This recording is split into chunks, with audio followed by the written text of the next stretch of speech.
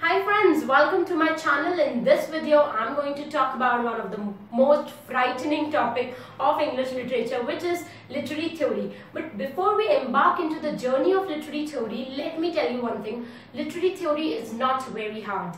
It just involves that you should understand the concept, and once you understand the theory and how to apply those theory in literature, literary theory becomes one of the most interesting part of literature. But before we understand literary theory, it is important that we should understand literary criticism. Literary criticism ही धीरे धीरे gradually develop होके literary theory में convert होता है. Now let's first look at what criticism is all about.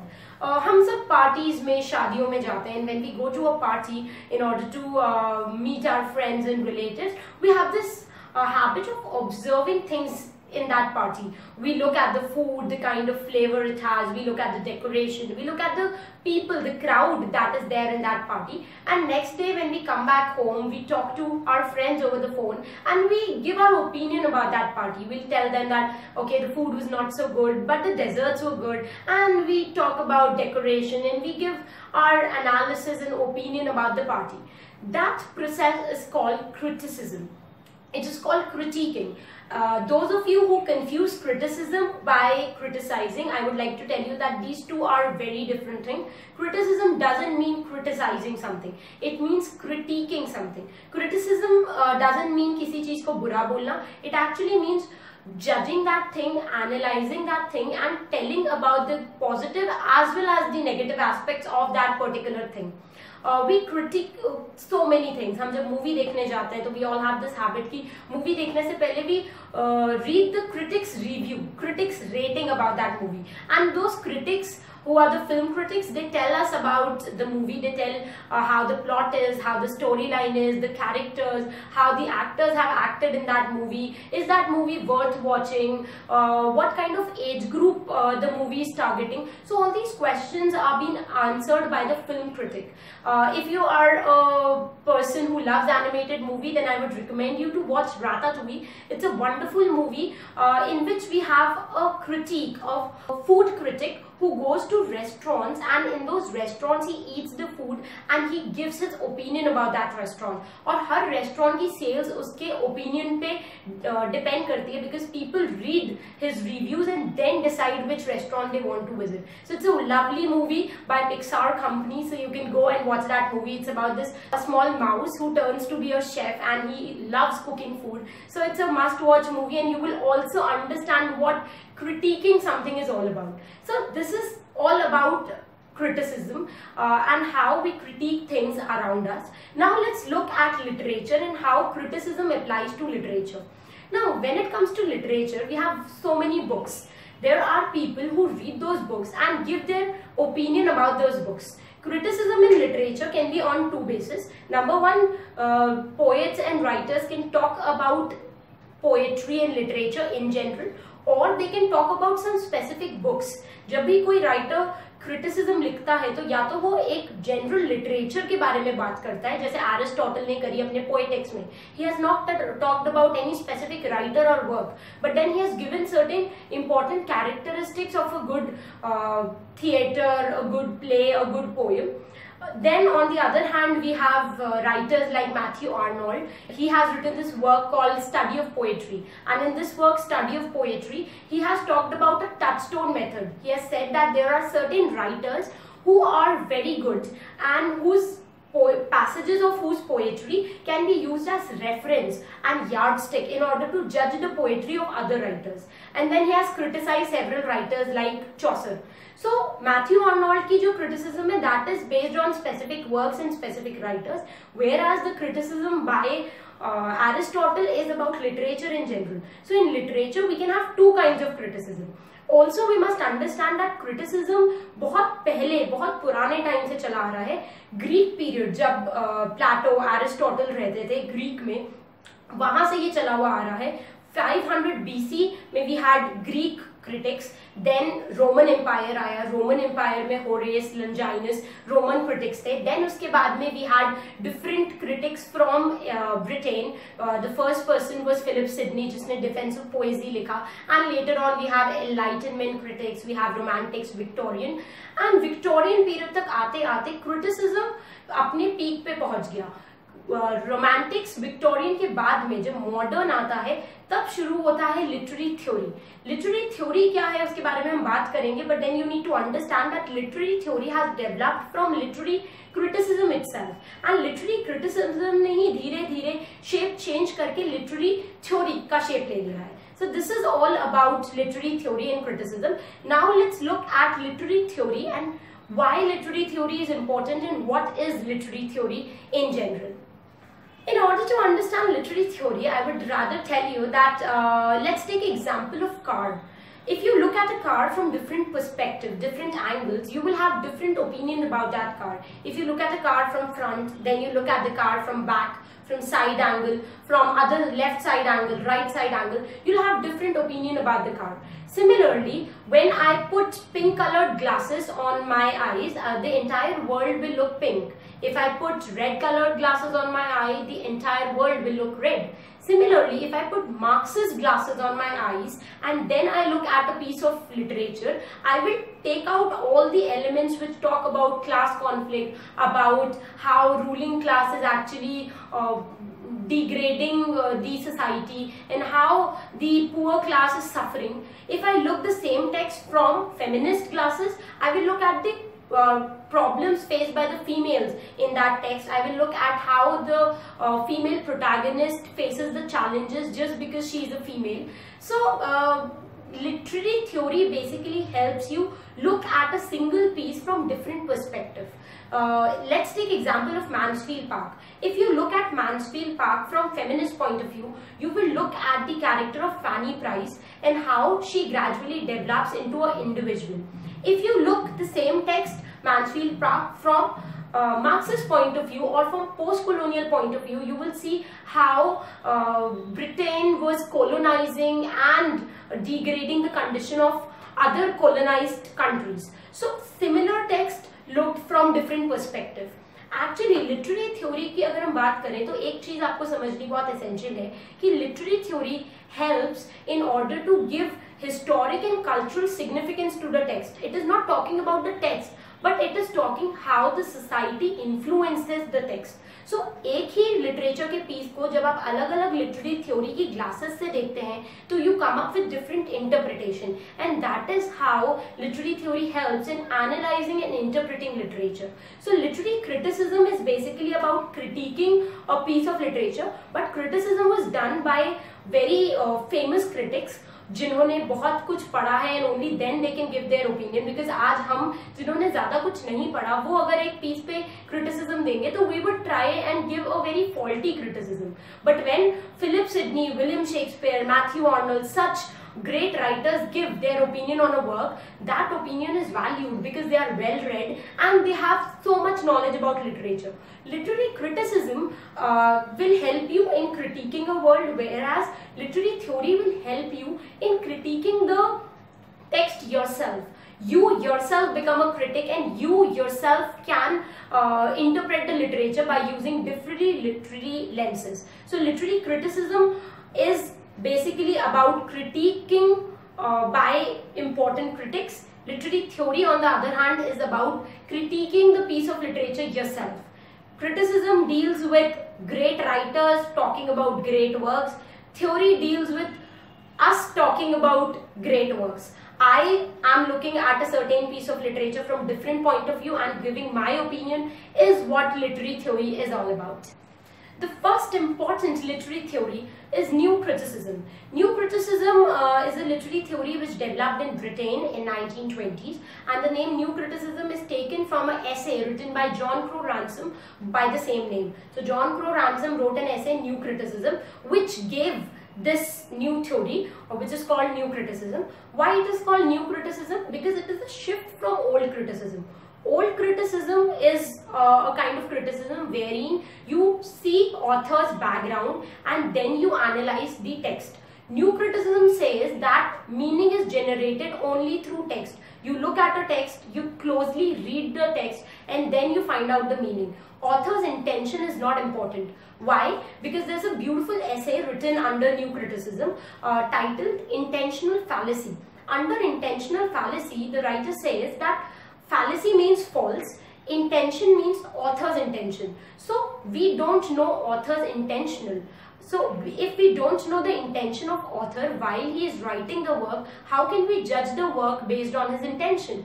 If a writer is writing a work thinking something in mind and then he is writing it, we don't know what he is thinking in his mind. So how can we interpret that ये जो लिखा है author ने ये सोच के लिखा होगा? Because उसकी सोच तो हम trace कर ही नहीं सकते. He is dead, so we cannot see what he was thinking when he was alive and while he was writing the work. So new criticism basically says कि जो book आपके सामने है या जो piece of literature आपके सामने है, उसमें जो words लिखे हुए हैं, सिर्फ उन्हें पढ़ के analyze करिए. Author का background important नहीं है, author ने क्या सोच के लिखा ये important नहीं है, because author की सोच हम आज के टाइम पे समझ नहीं सकते. Author is dead, so if the author is dead, we cannot see what was he thinking while he was writing that book. So this is what new criticism is all about.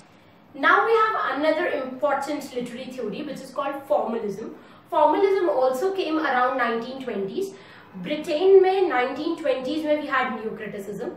Europe के other parts में, in French and Russia, we had formalism. Formalism and new criticism is almost same. Both of them are talking about the same thing. New criticism is saying close reading of text is important and the meaning is generated through text. On the other hand, formalism is saying that form is important, structure, style, जिस तरह से एक poem को लिखा गया है, that is important. On the basis of those structures, style and symbols, you can judge the text. So formalism is looking at the form of the text. New criticism is looking at the close reading. Both of them are talking about the same thing, but in different countries. New criticism started in Britain, 1920s. Formalism started in two countries, Russia and French. So we have two branches of formalism, French formalism and Russian formalism. Also, two main leaders of formalism are Victor Shavorsky. Victor Shavorsky was the head of Moscow Literary Circle, and we have another important character who is from Prague Linguistic Circle, and his name is Roman Jakobson. So we talk about Victor Shavorsky and Roman Jakobson in detail in my audio online course. I talk about all the important works written by all important literary theorists and what all things they have talked about in their theories. I take up each and every writer who is concerned with different literary theory. You can get the list of all the writers that I cover under literary theories in my website www.arpitakarwa.com. If you like the kind of writers and the kind of structure that I have developed for literary theory, you can subscribe to my online course, because once you enroll in my online course, I'll provide you detailed audio lectures about each and every literary theory and will prepare you for UGC NET English literature. Now let's talk about the third important theory, which is structuralism. Structuralism, जैसे कि word signify कर रहा है, it talks about structures. According to structuralism, हर चीज is a structure. Everything in this universe is a structure, and in order to understand the elements of the structure, you must need to understand the other elements of that structure. In order to understand India, you need to understand what Asia is, then what Earth is, what solar system is, what universe is. You can only understand India in relation to universe. अगर आपको पता ही नहीं है कि universe क्या है, countries क्या होती है, continent क्या होता है, तो आप India को समझ नहीं पाएंगे. You would not be able to understand what India is. Okay, so everything in a structure can be understood only in relation to the other things which are a part of that same structure. Like now let's look at a novel. एक novel को अगर आपको समझना है तो उसके अंदर बहुत सारे sentences हैं. Sentences are made up of words. So only when you understand the words, you will be able to understand the novel. आप एक novel को बिना words समझे समझ नहीं सकते. पहले आप words समझेंगे, फिर आप sentences समझेंगे, फिर आप paragraph समझेंगे, फिर आप धीरे-धीरे novel समझ पाएंगे. So this is what structuralism is all about. Now let's get an example. For example, we have a sentence, dog bark, bird act. This sentence doesn't make sense because इस sentence के जितने words हैं वो एक दूसरे के relation में समझ में नहीं आ रहे. But if I reframe the sentence and I say that dog barks at the bird, it makes sense because हर एक वर्ड इस सेंटेंस का दूसरे वर्ड के रिलेशन में समझ में आ रहा है. So this is what structuralism is all about. It says that you need to understand language in order to understand the novel. आपको language का structure समझना होगा अगर आप novel को समझना चाहते हैं या किसी भी text को समझना चाहते हैं. स्ट्रक्चरलिज्म के अंदर जो सबसे इंपॉर्टेंट थ्योरिस्ट हैं उनका नाम है फर्डिनांड द सशोर. उन्होंने थ्योरी दिया है सिमियोटिक्स के ऊपर. Semiotics is basically study of sine. सो कोई भी एक वर्ड है that is a sign in itself. कोई भी एक इमेज आप देखते हैं that is a sign. Sign is made up of two things, signifier and signified. Signifier is a word या image. Signified is the concept that comes in our mind when we look at the word or an image. For example मैंने बोला dog.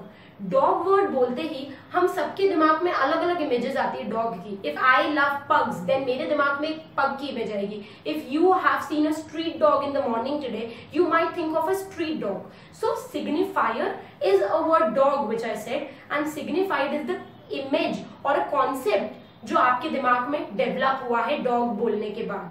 Okay जो डॉगीनेस के characteristics है, अगर कोई छोटा बच्चे से मैं पूछूं हु इज अ डॉग तो वो डिटरमाइन करेगा एंड डिफाइन करेगा डॉग को कि एक 4 पैरों पे चलने वाला एनिमल होता है जो बार्क करता है and who keeps on weighing his tell and such kind of creature is called a dog. So these characteristics are the concept that is the signified.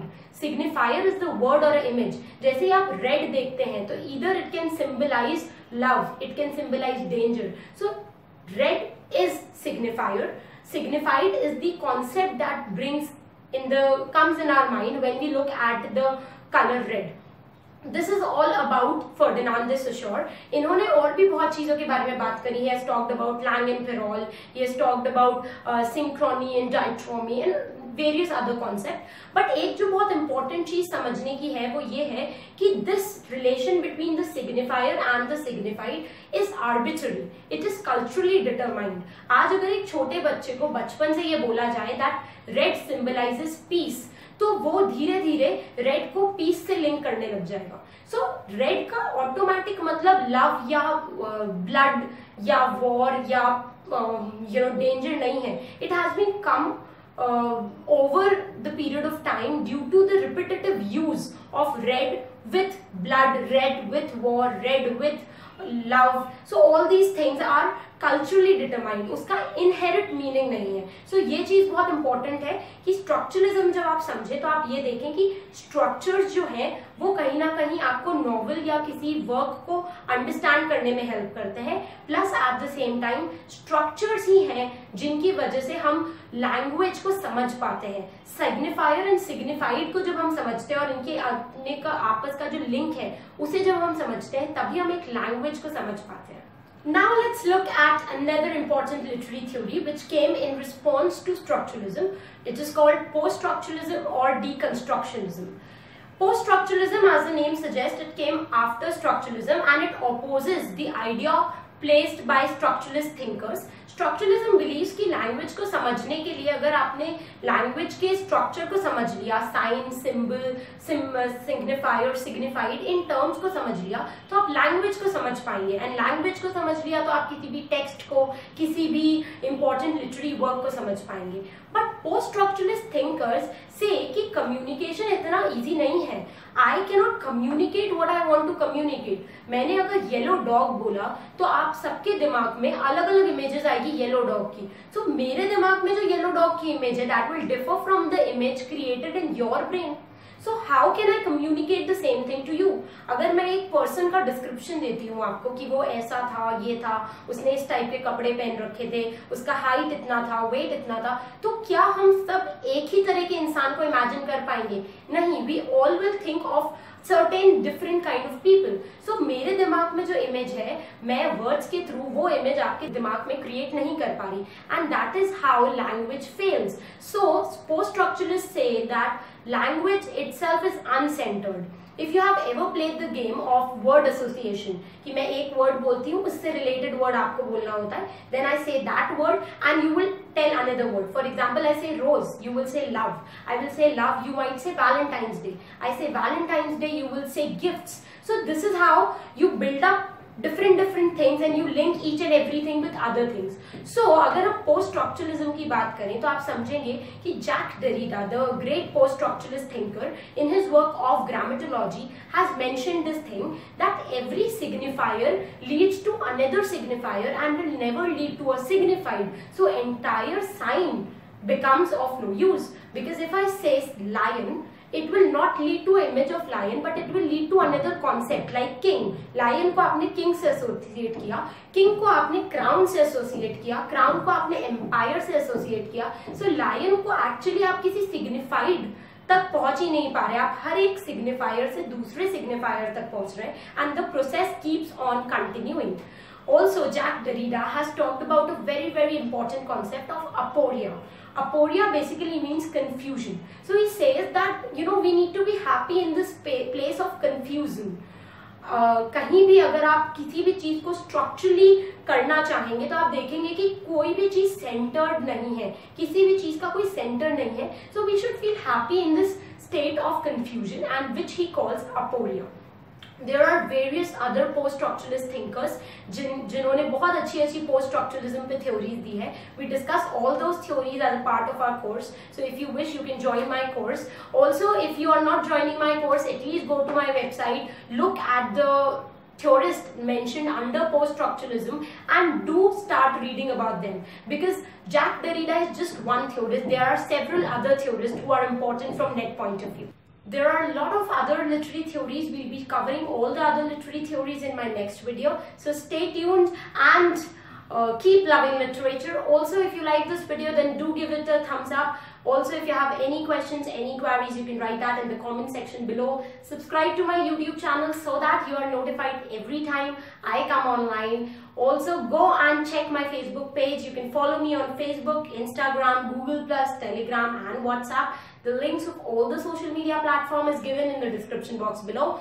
Go and check all the social media, because I post Go Net quiz every day, which helps you to keep yourself on toes and prepare for UGC NET English in a very revolutionary way. Till the time we meet next, bye-bye, happy learning and keep loving literature.